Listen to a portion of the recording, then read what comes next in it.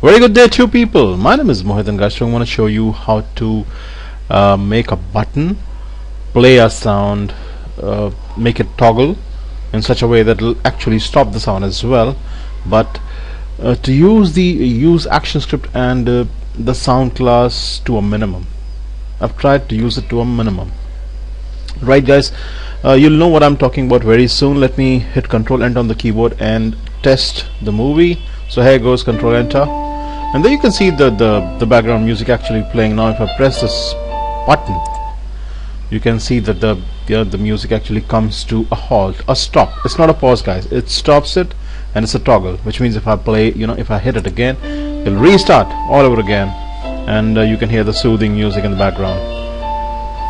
And guys, this red circle as well as the diagonal red line has been created only through actionscript. The circle and the diagonal red line weren't drawn, they were created only through the actionscript. Alright, okay, so guys, let me tell you what all went into this project.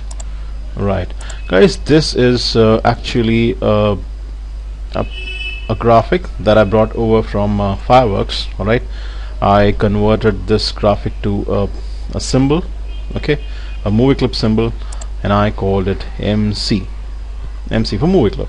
Alright, then guys, what I did was I went to use the sound class, sound channel class, sound transform class. I've tried to avoid that as much as possible. Alright guys, what I did was I double clicked, I went inside, I'm in the edit mode guys, and then I created 3 layers.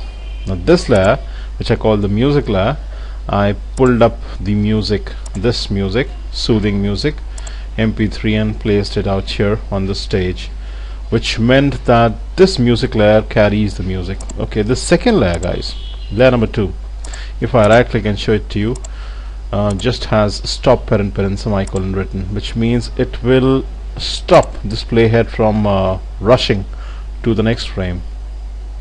Alright, and this third layer number 1, actually carries the symbol. Alright, that's all that is inside this movie clip symbol. Let me come out back to the stage. Okay, on the stage guys, layer number 1 is actually the one that is hosting this picture, this graphic, right? And then we have the actionscript. So guys, first thing that I've done is the graphic of the speaker, which is a toggle button actually. I've used the button mode property on that, and I've set it to true, which means that it will give me that nice finger that I want when I test this finger. Instead of the pointer, I get this finger guys, the finger through the button mode property. Right, you see that is not the default behavior. You got a finger with the button, but you never got a finger with the movie clip, but I got it out here. Okay, now lines 3, 4, 5 and 6 as well as 7 are responsible for creating that red circle and the diagonal red line. Okay, we'll talk about that later, so I'll skip lines 3 to 9 for the moment. Cool. Now guys, next what I've done is the button that I'm hitting again and again, which is giving us that toggle functionality. I've called it MC, and I've added an event listener to that of the type mouse click. So whenever the mouse is clicked, okay, this function happens. Now what is inside the function? Let's see. Here it says if counter modulo operator is equal to 0. Now for many guys this modulo operator may be new. What it actually means is if you divide counter, which was set to 1, by 2, and if the remainder is 0, then do this, else do that. Okay, so initially the counter was set to a value of 0. If you divide to a value of 1, if you divide 1 by 2, the remainder is not 0. Since it is not 0, it will skip these steps guys. It will skip line number 16, 17, 18 and 19. but it will obey this much. It will make all the sounds playing stop through the sound mixer dot stop all method. Now guys, sound mixer dot stop all is a method through which even if there are multiple sounds playing, they come to a halt, they stop. It's not a pause guys, it's a stop. Okay, so initially the sound was playing, we clicked on the MC. Alright, it checked if counter divided by 2 gave us a remainder of 0. It saw that it did not, so it stopped the sound. Alright, and it added my shape. Now my shape was that red circular structure with that diagonal red line, okay, which was created out here, lines 3 through 9, which we'll come back to a little later.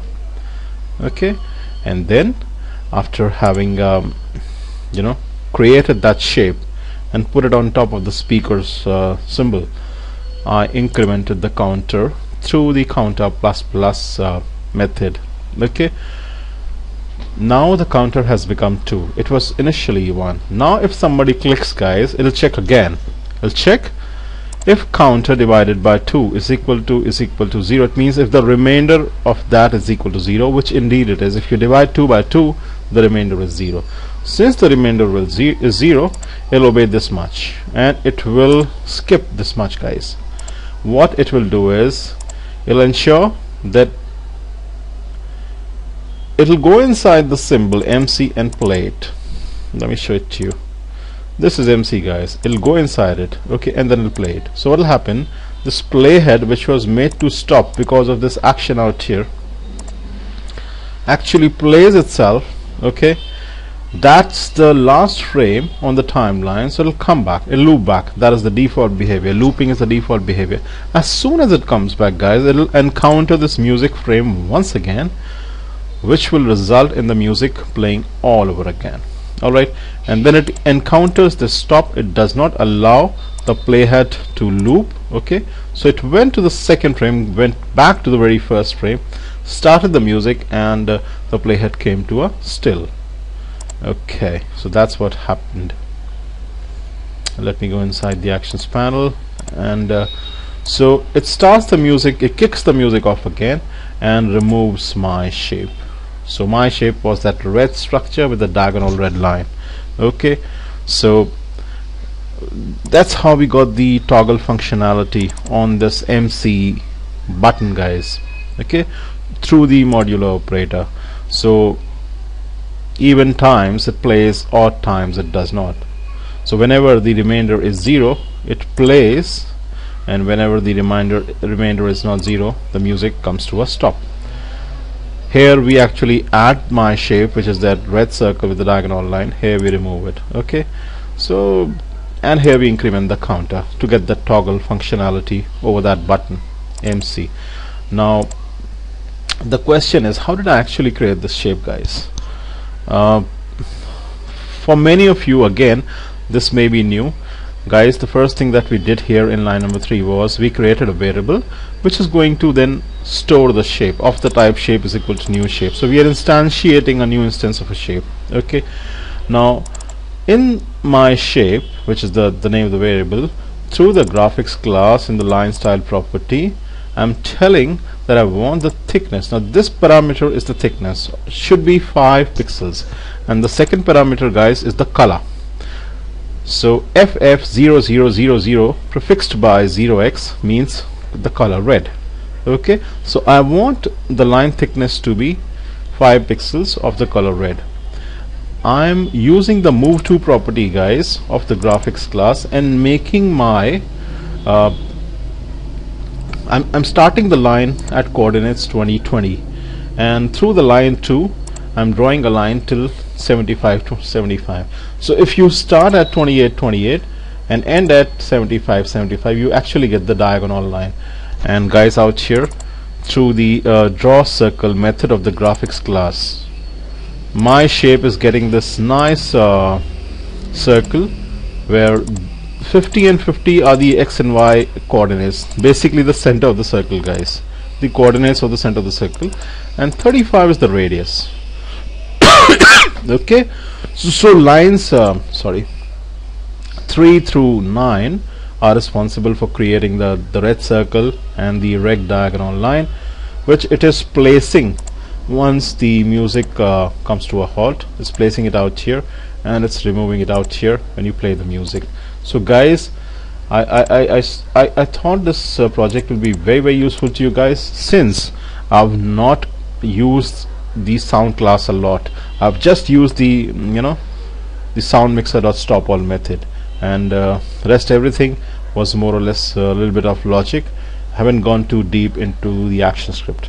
If I were to do the same thing through the sound class, it would be pretty long, pretty complicated, guys. So guys, I hope you like this tutorial. I'll see you very soon with yet another Flash and ActionScript 3 tutorial. You have a good day, guys. Bye bye. Peace.